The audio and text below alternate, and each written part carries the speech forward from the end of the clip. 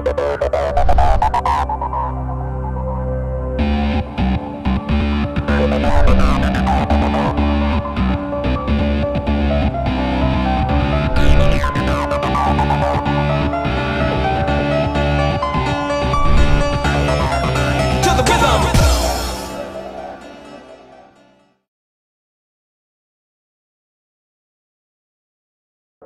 عليكم ورحمة الله وبركاته.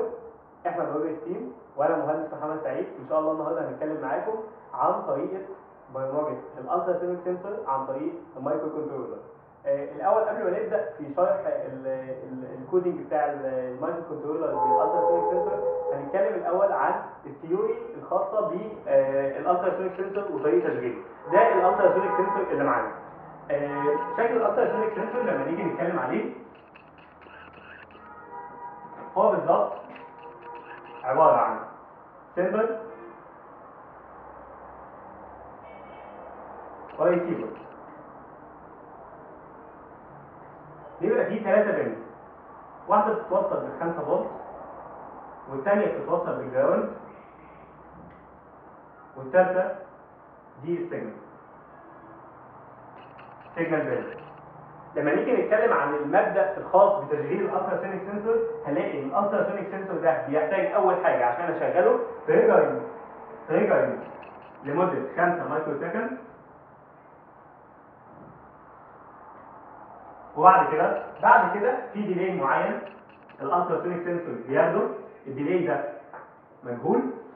في الوقت ده بيقوم الالتراسونيك سنسور بتهيئة السنسور بتاعه والريسيفر عشان يبدأ يشتغل. اول ما بيبدا الالتراسونيك سنسور يشتغل ويبعت الويف، بيدي على الاوتبوت بين بتاعته هاي، وبعد كده الهاي دي بتستمر لحد ما الويف تاخد من الالتراسونيك سنسور تروح تصطدم بالاوبجكت، وبعدين ترجع تاني للالتراسونيك ريسيفر. اول ما الالتراسونيك ريسيفر بيستقبل السيجنال دي، بيدي على الاوتبوت بين بتاعته السيجنال بين لو. الزمن من وقت ما يتحول السيجنال من هاي للو، ده بيعبر عن ايه؟ بيعبر عن الوقت ما بين الويف، نتخيل ده الاوبجكت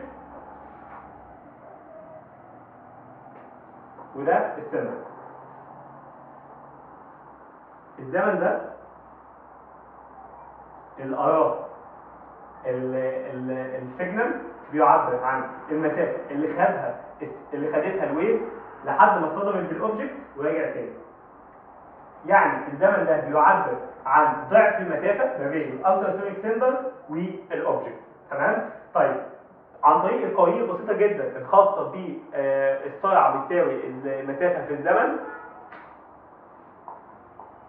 x على t. تمام؟ الزمن ده لو اعتبرناه ان هو الزمن بتاع المسافة مرتين، يعني ده 2x v بيساوي 2x على t. من العلاقة البسيطة دي معانا الزمن ومعانا سرعة الصوت اللي هي 340، لان ده التراسونيك سنسور متر على السكند. اقدر احسب المسافة بكل بساطة بيساوي x في v على 2 في t. دي 340 يعني بيساوي 170 t.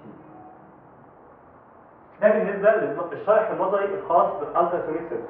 طيب، ازاي هقدر اتعامل مع الالتراسونيك سنسور مع الميكروكنترولر؟ بكل بساطة هوصل السيجنال بين دي بالميكروكنترولر بتاعنا.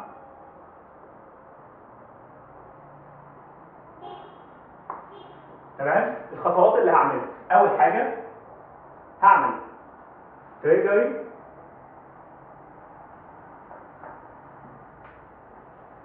لمدة 5 مايكرو سكند. ازاي؟ هدي بالس هاي وويت 5 مايكرو سكند وبعدين انزل لو.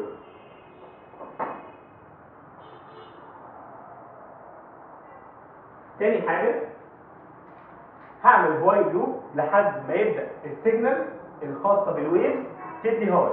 يعني هعمل وايل لوب until السيجنال رايز. وبعد كده هشغل التايمر بتاع المايكرو كنترولر. الخطوه الرابعه ان انا هعمل وايل لوب ثانيه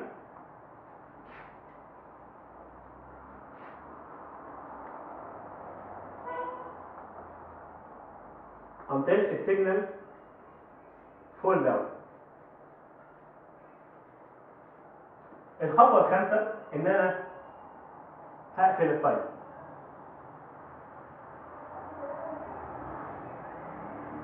دلوقتي بقى معايا القيمه اللي متخزنه في التايمر هي القيمه الخاصه بالزمن تي ده اللي عن طريقه هستخدمه في المعادله اكس بيساوي 70 تي. دلوقتي هندخل على الجزء العملي الخاص بتطبيق الموضوع ده عمليا. طب هنستخدم ايه؟ هنستخدم ال سي دي 2 في 16 هنوصلها مع المايكرو كنترولر، وهنوصل التراسونيك سنسور بين المايكرو كنترولر ونبرمج الكودنج على الباك ونشوف الاوتبوت بتاع الالتراسونيك سنسور على ال سي دي.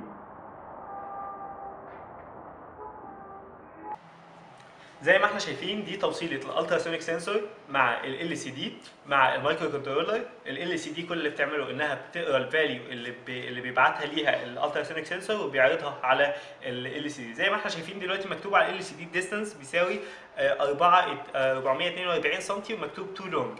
طبعا الرينج بتاع الالتراسونيك سنسور ده من 3 ل 4 متر، فعشان كده اي حاجه فوق ال 4 متر احنا مخلينه في الكودنج يظهر كلمه تو لونج. لكن لو انا اتخيل ان انا حطيت القلم بتاع السبوره دلوقتي قدام الاوبجكت كده على بعد قد كده، لقيته بيقول لي الديستانس بيساوي 12 سم. بعدت شويه 19 وهكذا، قربت شويه 6 سم.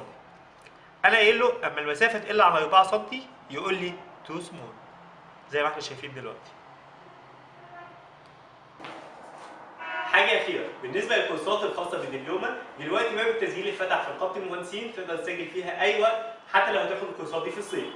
كمان تقدروا تشاركونا على البيج بتاعتنا وتطلبوا اي ابلكيشنز انتم محتاجينها او محتاجين ان انتم تعملوها بمايكرو كنترولر، واحنا ان شاء الله هننزل فيديوهات شرح ليها. شكرا.